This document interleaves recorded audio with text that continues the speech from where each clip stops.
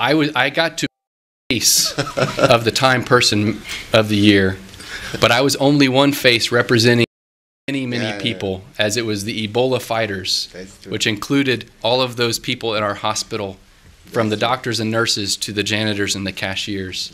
And it took that entire community to fight Ebola, and I think it was an honor to be counted among them. That is great achievement. So everyone who wants to set up a question, just do not hesitate.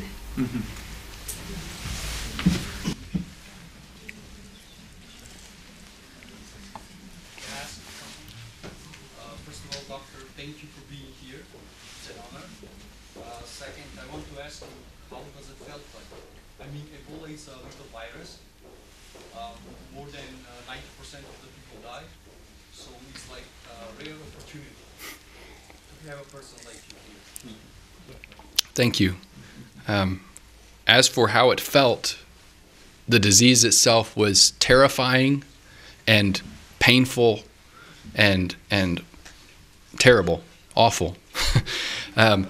To survive, there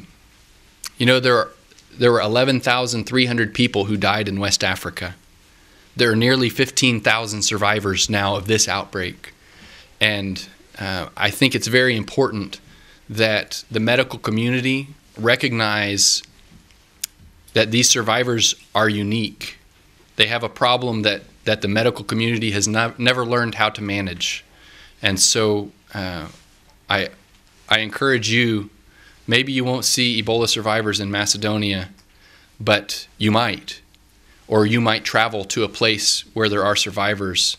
And I encourage you to not place a stigma on them as someone who had this terrible disease, but to treat them with compassion, recognizing the trauma they've been through. Dr. Brantly, can you tell us something about your new book and what about is in that book? My wife and I wrote a book. The title is Called for Life: How Loving Our Neighbor Led Us into the Heart of the Ebola Epidemic. It was published in America. I think it's going to be published in Germany. And it is our story. It's much more detail about the story I just told, but it also tells about who we are and where we come from and why we were doing what we did in Liberia. And we felt a real responsibility to share our story because we think that it can have an effect to encourage people. It's a good story. I live. Don't let me ruin the ending. I live. But it also can challenge people, like the challenge I've just offered to you, to remember to choose compassion over fear. And we also hope that it will give people some difficult questions to wrestle with, because I think that's important for us to do, is to find the difficult questions in life and wrestle with them. It's available on Amazon. So I have also one question, maybe two. First of it is, what is World Health Organization doing for stopping Ebola virus? Because as far as I got,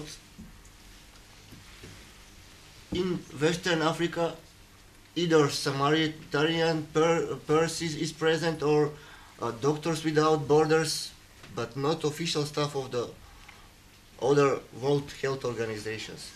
Why is that? WHO is doing only statistics, or?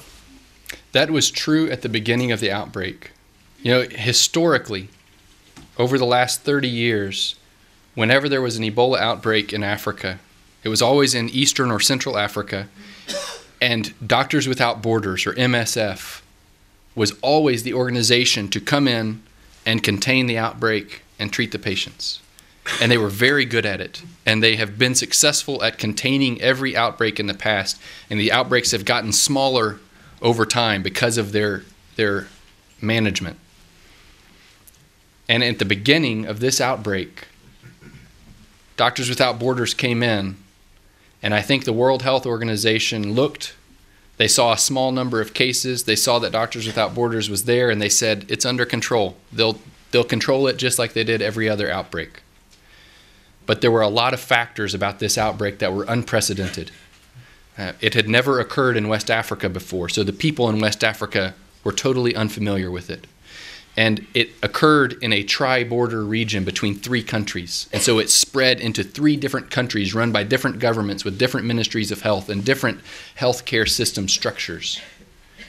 And there was a lot of fear and superstition in the cultures there about what was really happening. And I think the World Health Organization failed to realize those factors that were going to make this unlike any previous outbreak. So they have said, the World Health Organization has said, they dropped the ball at the beginning of this outbreak. But when the international community recognized what was happening, when the United States of America and the United Kingdom, Great Britain, and other countries began to engage in this fight, it was in partnership with the World Health Organization. And I was honored, privileged to attend the World Health Assembly last year in Geneva. And the entire conversation for that entire conference of 2 weeks, every conversation came back to Ebola, because it was informing every other conversation about every other topic. And I think the World Health Organization has changed the way they respond to disasters because of this experience.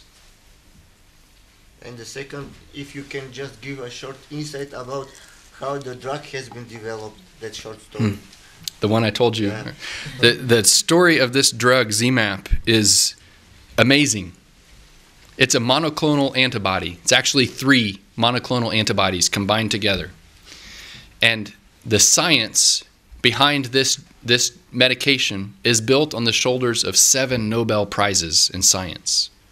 You see, first they had to take the virus and expose a mouse to the virus. And then they isolated the mouse's antibodies against the virus. They isolated the antibodies, and they broke down the proteins of the antibody to find out what gene sequence would make that antibody. Then they synthesized that gene sequence. They created it synthetically and put it in a virus. They used that virus to infect a certain kind of bacterium. And as it infected the bacterium incorporated that new synthetic gene into its own DNA. Then they took tobacco plants, a certain kind of tobacco plant that is especially susceptible to this bacteria. And they submerged the tobacco plant in a solution containing this bacteria. And then they drew a vacuum on that solution, they put it in a vacuum, and the plant takes up the solution. Then they turn off the vacuum, and the bacteria stay inside the plant, and they infect the plant. And they incorporate their genome into the plant's genome. And then the plant begins to produce the proteins that are now part of the genes in its DNA. And those proteins are the heavy chain and the light chain of the antibody. Then I guess we all came from the same primordial sludge, and why wouldn't we have the same mechanics? But the plant makes these proteins, and they get put together into the antibody. And then they process the plants, they mulch them up, they purify the plant and extract the antibody. And not only did they come up with this therapy, but it was collaboration between scientists in the United States and scientists in Canada. They shared their data. They gave up their rights to their own discovery and patents because they said, together we could do something better for people who need this drug. So let's share our information and see if together we can make something better than what either one of us is making on our own. And they did. And it's that kind of humility and collaboration that ultimately brought about the end of this outbreak. Not just from those scientists, but from the international community, people being willing to work together across international borders and international boundaries, across different faiths, partnering together to do what is good for people in need. And I think that speaks to the heart of the profession of medicine and what we are called to do as physicians. Wait.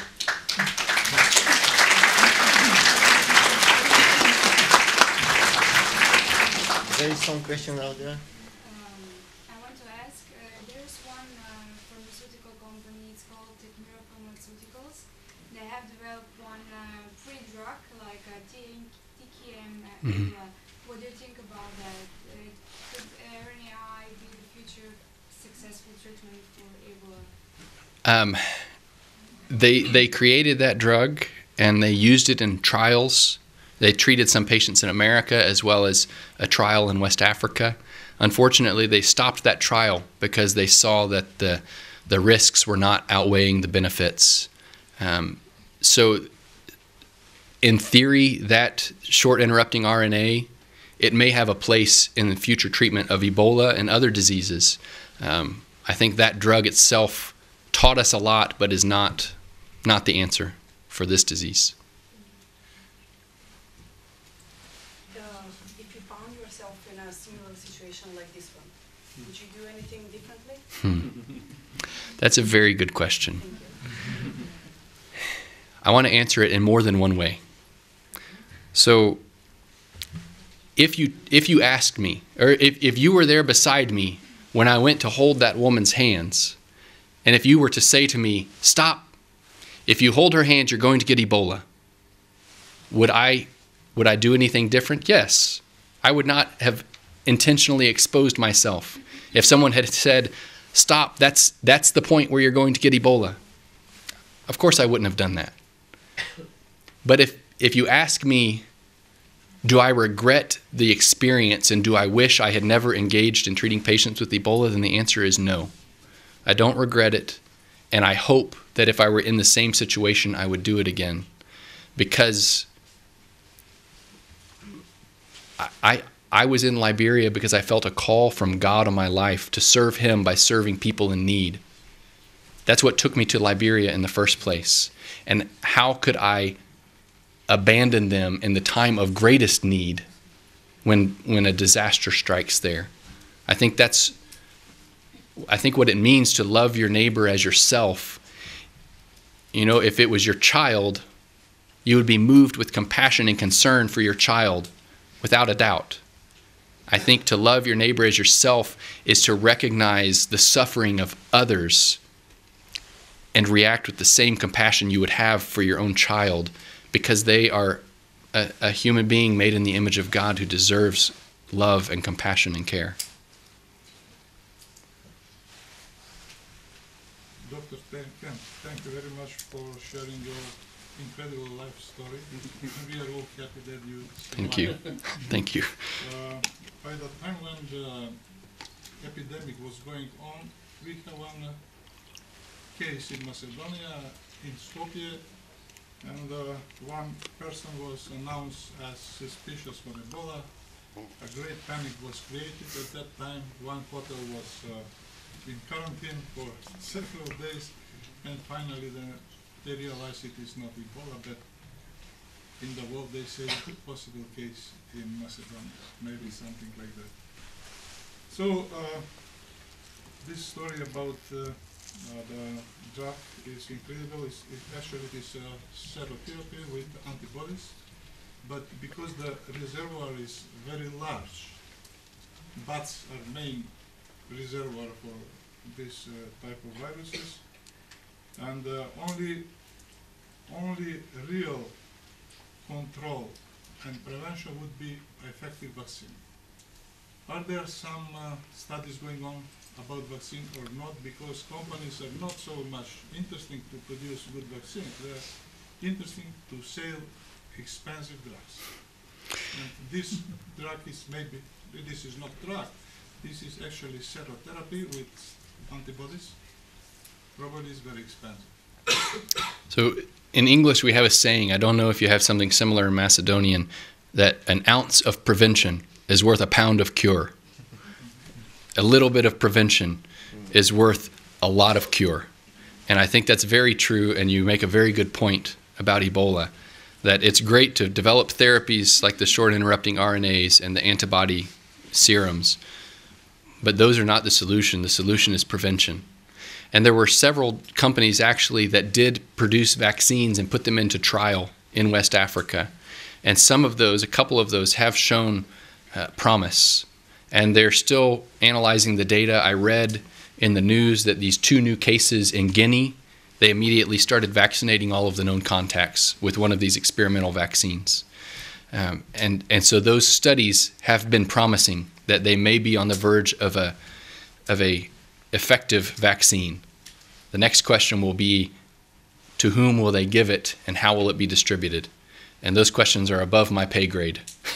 But I think your point is well taken. And this outbreak brought a lot of attention to a disease that would have otherwise been neglected. And so a lot of money was poured in by the United States and lots of other countries into Ebola research. And in fact, one of the debates now in the United States is the money that's left over that was supposed to be allotted for Ebola research. Should we stop that and now use the same money to research Zika virus? Because it's the headline disease of the week. It's a very complicated system. And there are a lot of motivating factors for a lot of entities when it comes to creating new medications and drugs for diseases that only affect people in poor countries. But I think that's why it's important to recognize that diseases like Ebola and Zika, they don't only affect people in poor countries. They affect people around the world. And it is to the benefit of all of us to be concerned about the well-being of the few of us. That's why I go back to saying that we have an obligation to the weak and vulnerable among us.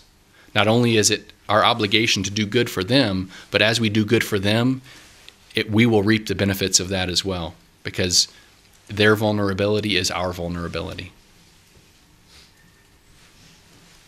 I have a question.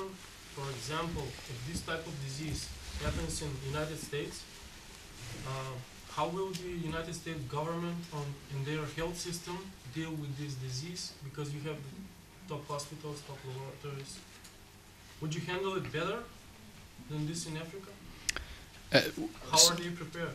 So there were 2 cases of Ebola transmitted in America.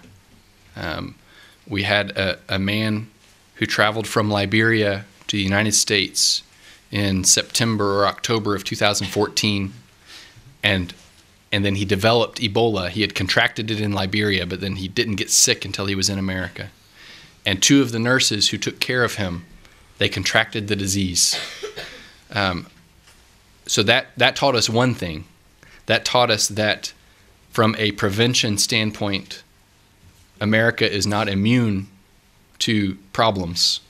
But we also saw that our health system is such that we did not have a big outbreak because of that one case.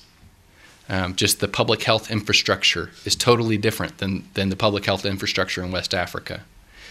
What we also saw is that I think there were 11 cases of Ebola treated in the United States. The 2 nurses were the only ones who contracted it there. There were 2 others, the man from West Africa and a doctor who was returning from service in West Africa, who were both diagnosed in America. And then the remainder of us were people who were diagnosed in West Africa and then transported back for treatment. But of those 11 cases, there were only 2 deaths. So a less than 20% mortality rate compared to 45 or 50% that we saw in West Africa. So it's the health systems make a very big difference in the spread of disease and in the treatment of disease. Question from over there.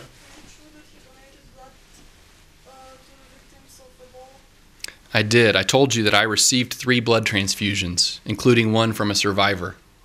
And when I was back in America after I had recovered, in the month of October, there were 4 cases. There was a journalist from America who got Ebola in Liberia. There was my friend and mentor, Dr. Rick, who came to Liberia after I got sick, because he said, Kent and Nancy, my other colleague, said Kent and Nancy got Ebola and are being brought back to America. I have to go take their place and keep the hospital running, because we can't let the hospital shut down or people will die of all sorts of other things besides Ebola. So he came to Liberia, and after a couple of weeks, he ended up contracting Ebola in the hospital.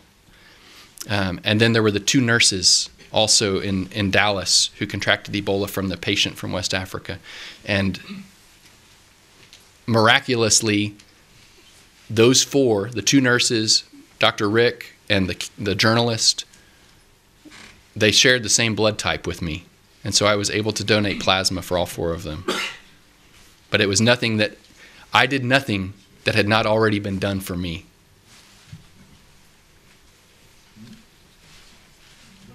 Well, first of all, I would like to say thank you for sharing with us your touching, emotional, and at the same time, very motivational story of yours.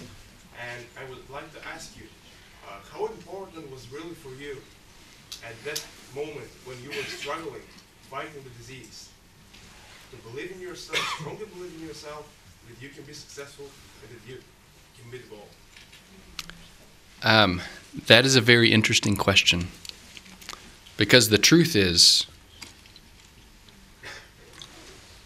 I didn't really believe in myself, and I wasn't convinced that I was going to beat Ebola. But despite that fact, I had tremendous peace in the midst of that situation. And it wasn't because I was convinced that I would live. It's because I was convinced that what I was doing was right. And so even if I died, God granted me peace to know that even if I died, I was living in a way that was faithful to Him. And that's what was most important, not life or death. And I'd love to talk to you more about that peace and what it means to have that peace despite your circumstances.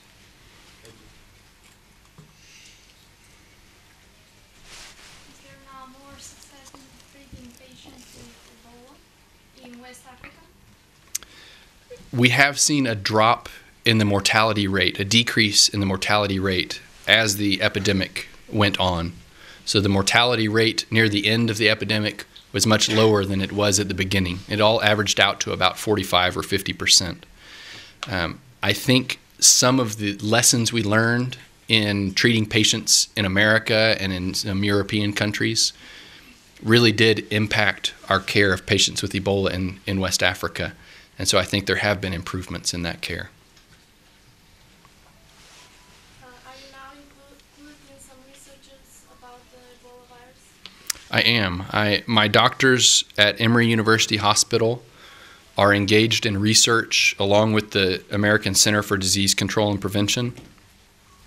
And they draw my blood every few months to continue their research. They're really doing some very remarkable research, not just related to Ebola, but they're learning things about the human immune system that they have never been able to test before. And they're hoping to learn even to control or influence or modulate cellular immunity, which is really remarkable. I don't understand it all, but I give them my blood and they run the tests. So. Do you think that it is possible that our body could develop an immunity to Ebola? So having lived through the disease, I have immunity to that strain of Ebola. There are 6 strains of the virus. I am now immune to Ebola Zaire. But what we know is that it is not lifelong immunity. It wanes over time. There are interesting case studies in West Africa of individuals who never appeared to be sick, but they show immunity to the virus. And so that raises a lot of questions about, did they develop immunity and never get sick, or did they have a subclinical course, or what? There's a lot of investigation going on around how to take care of survivors, but also how does this disease work and what are the factors that allow a person to live or result in them dying from the disease. And how long is lasting that immunity? Well, I'll continue donating blood to find out. According to the last question from my colleague Tamara, I want to ask you, why do officials choose exactly the Emory Hospital for the curing process? Emory University Hospital has a Serious Communicable Diseases Unit, SCDU, where they have developed this unit over the last 12 or 13 years in collaboration with the Center for Disease Control, because the CDC is just down the street from Emory University Hospital. They're very close together. And so they've partnered together to develop this unit, hoping to have a place to treat any CDC employees who might contract a serious communicable disease when they're going to places like West Africa to respond to Ebola outbreaks, or to China to respond to a SARS outbreak. So that was the purpose behind creating that unit. So they have never treated a patient in that unit with a serious communicable disease. They had only treated 2 patients in 12 years, and both of them turned out to not have the disease they suspected. So I was the first person with a truly serious communicable disease to be treated in that unit. But they maintained their preparations those 12 years, and they were ready to use their skills they had been practicing. And because my return to the United States required approval of the United States government and the involvement of the State Department and every level of the United States government, I think the CDC knew about that unit at Emory. And so they asked the director of the unit, would you be willing to receive a patient with Ebola and take care of him? And he said yes. So my colleague Nancy and I were taken to Atlanta, to Emory. But when my colleague Dr. Rick, he was the 3rd patient to be brought back to America, he did not go to Emory. They sent him to another hospital in Nebraska that had a similar unit. And there were only a few of those around the country, but they were done in collaboration with government entities for situations like this. Someone was thinking ahead, and I'm very thankful to those people who prepared for so long.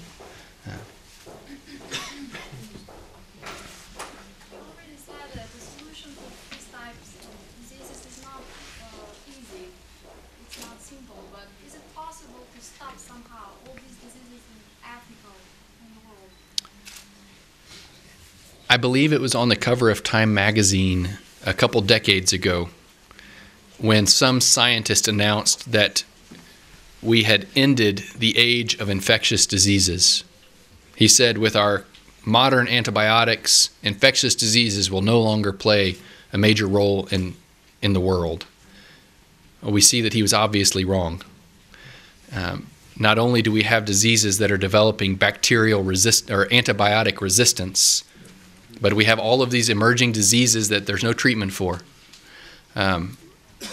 If you can find a way to end all of the infectious diseases in Africa or any continent, I think you will be awarded the Nobel Prize. And it's something we should strive towards.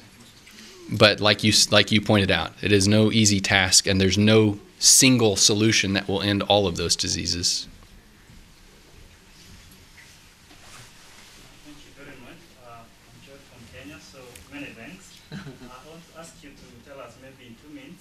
About your faith in God, and how is it an inspiration to you?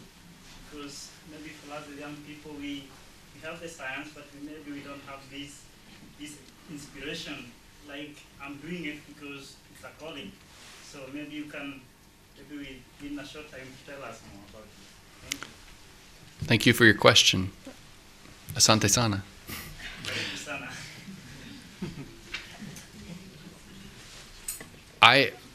I have faith in God, and when I read in the Bible the teachings of Jesus, he says, love your neighbor as yourself. Do to others as you would have them do to you.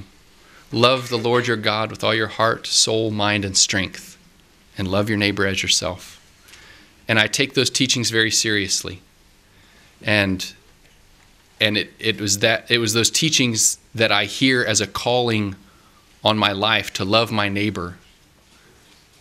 And someone asked Jesus one time, "Who is my neighbor?" They wanted to know how to interpret that law, that requirement to love your neighbor. They said, "Who is my neighbor?" And so he told a story of a man who was attacked by robbers on a road, and he was beaten and stripped and left for dead. And he tells the story of some people walking by who ignored the man. They didn't want to get involved. They didn't want to endanger themselves. And then he says a third person came by and saw the man on the side of the road and had compassion on him. And he picked the man up, put him on his own donkey, took him to an inn, and bandaged his wounds, and paid the innkeeper and said, "When I return from my business trip, I'll pay you back for anything else you've had to spend on the man." And then Jesus' question to the man who had asked him the question was, who was a neighbor to that man in need? He didn't answer the question of, who is my neighbor? Instead, he turned the question around and said, to whom should I be a neighbor? And it's to the person in need. And I think that if you seek to live out that teaching and follow him, it changes not only your life, it changes the world. It was my small effort to do that landed me an invitation to speak to all of you in a country I've never been to be the host of your dean who's honored me with this opportunity. It's not because I'm a great humanitarian. It's not because I am the best physician in the world. I was not at the top of my class in medical school.